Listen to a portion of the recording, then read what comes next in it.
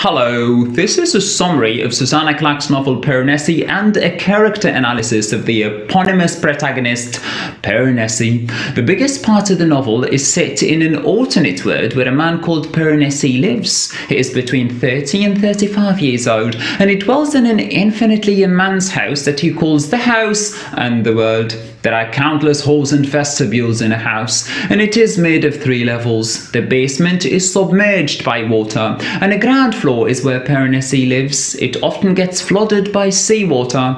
Piranesi spends most of his time exploring the holes in his floor, fishing for food, studying the climate, examining the many statues scattered in the house, tending to the skeletal remains of 13 dead people, and writing everything he does in a journal. There is only one other human being in the house. Piranesi calls him the other. They meet twice a week on Tuesday and Friday. The other is older than Piranesi. He's between 50 and 60, and he tells Piranesi that there is a secret knowledge hidden somewhere in the house. This knowledge would grant whoever possesses it superpowers.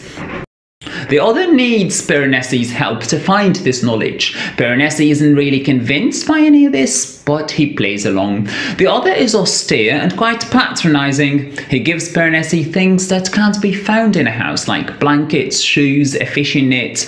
There is something strange about the other. You can easily suspect he gets things from outside the house, but Piranesi doesn't for a fraction of a second entertain the thoughts that the other gets out of the house and back to it. For Piranesi, there is nothing but the house. The world is the house. In one of their meetings, Piranesi tells the other that he doesn't really believe in the story of this secret hidden knowledge. This angers the other. He tells Piranesi that it is not the first time he has voiced skepticism as to the existence of the knowledge. They have already had similar discussions about the knowledge. The other tells Piranesi that he forgets things.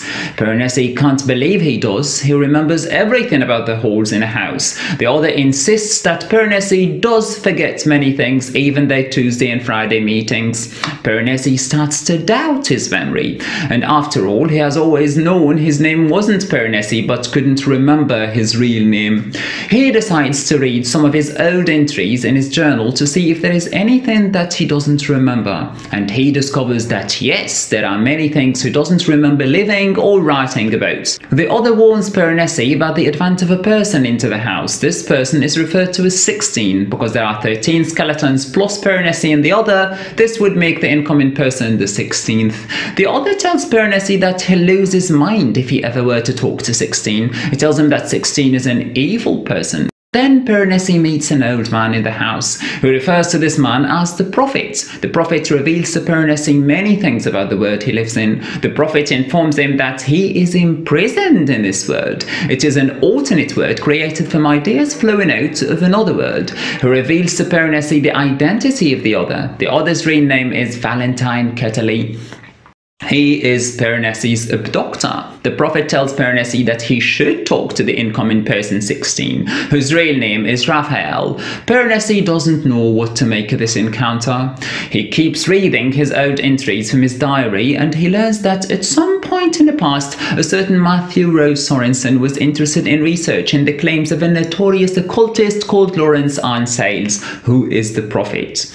He was charged with abducting a young man called Paul Ritter and keeping him imprisoned in a large house filled with water and statues. Piranesi doesn't realize that he is the researcher Matthew Sorensen. Lawrence Arnsales claimed to find portals to alternate worlds. A certain Van Ketterly agreed to be interviewed by Matthew Sorensen. Van Ketterly was a disciple of Lawrence Arnsales, but their views would diverge.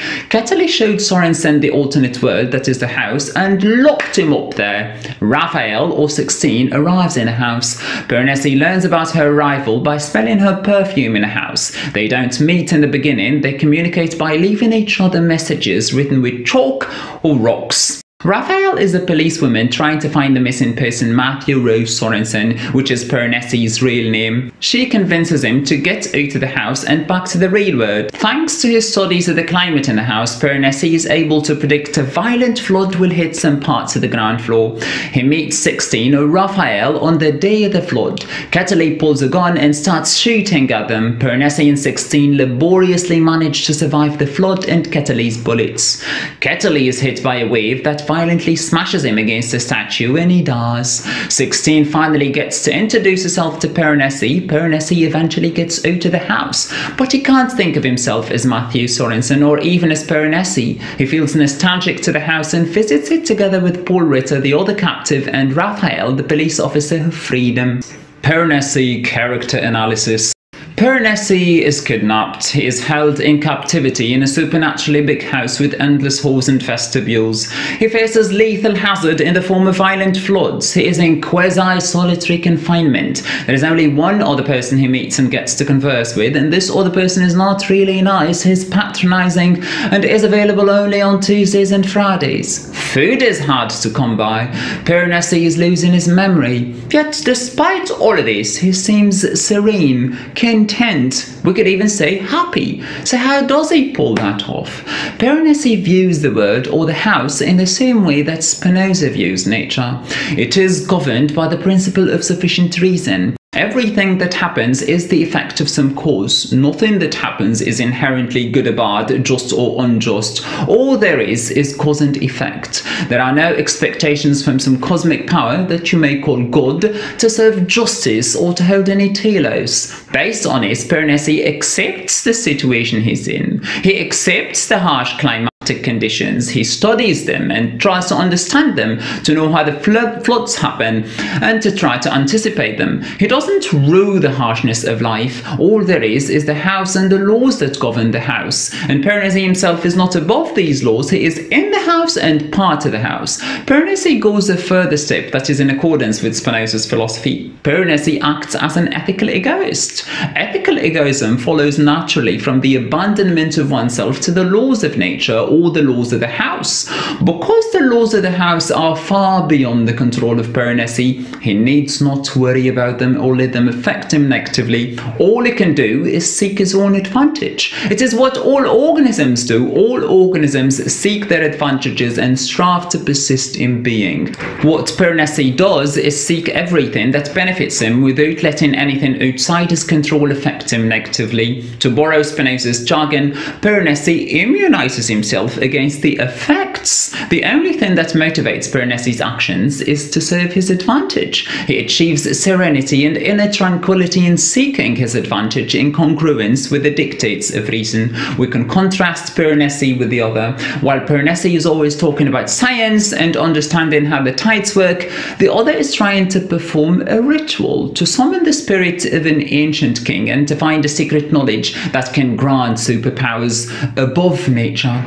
And while Piranesi plays along, he doesn't believe in any of all these superstitions, letting himself be affected by the occasional scarcity of food, the imprisonment, and the loneliness simply doesn't benefit him. Being an ethical egoist, he wouldn't do anything that doesn't benefit him. Spinoza's ethical egoism is balanced by a form of contractarianism. In order for all of us to seek egotistical interests, we need a social contract that puts some limits on how we can be ethical egoists and still live in peace. Piranesi doesn't need a social contract because there is no society around him. The only person he meets is the other, and they only meet twice a week on Tuesdays and Fridays. This puts Piranesi in a comfortable situation. He gets to be an ethical egoist and frees himself from the limitations of any social contractarianism. It explains why Piranesi feels extremely nostalgic to the house after he gets out to the real world. He comes back to the house after he's freed. He takes with him James Ritter, the other person who was imprisoned there.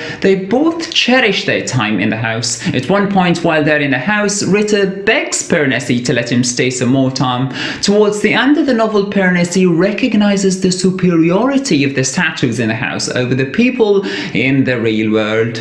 We find this concept of ethical egoism in Thomas Hobbes' philosophy and in Baruch Spinoza's.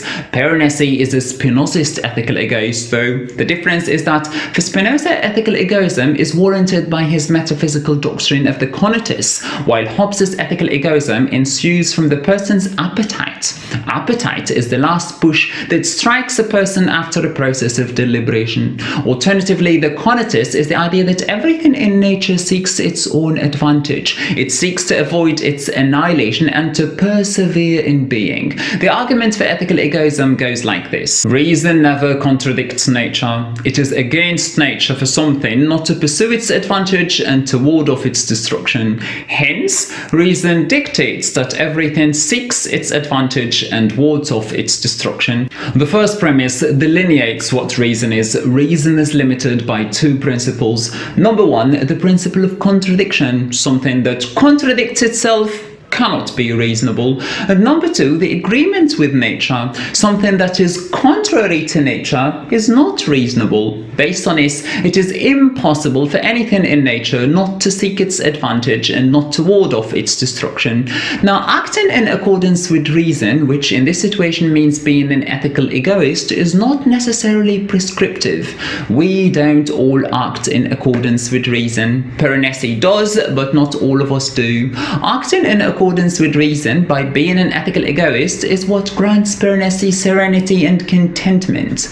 Spinoza says that whoever acts contrary to nature does so because he is under the influence of inadequate ideas. Inadequate ideas comprise passions, affects, superstitions, and imagination. Piranesi's ethical egoism allows him to lead a nice life in a reality that might scare many of us. Loneliness, captivity, scarcity of food. However, after he gets out of the house back to the real world, it remains to be seen or reflected upon whether Piranesi will be able to continue being the ethical egoist has been in the house. The distractions in the real world are countless, and the real world requires a stiffer social contract because the real world hosts plurality. It is populated by many people who also seek their advantages.